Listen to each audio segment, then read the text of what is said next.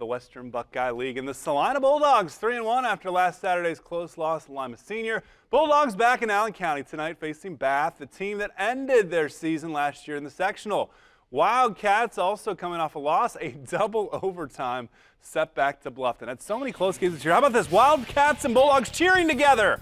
Peace on earth, goodwill towards men. Late in the first, tied at 13. Grant laughing in the passing lane, and he is taking it the distance. Sprint and score, 15-13 Celina. Then it's Caleb Hoyne entering it to Laughin.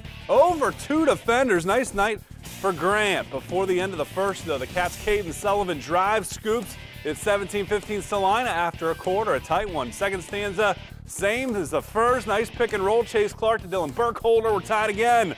Not for long. Celina fast breaks. Logan DeLong on the receiving end for the 2-point lead, but Bath hanging close. Burkholder to a cutting Cam Clark. Ties it up once more, but too much from the green machine. Hoyne to Laughin. Celina pulls away in this one as they get the victory tonight. 59-46, 22 points from Laughin, 16-6 from Hoyne. Andrew Renner, 20-7 in the loss.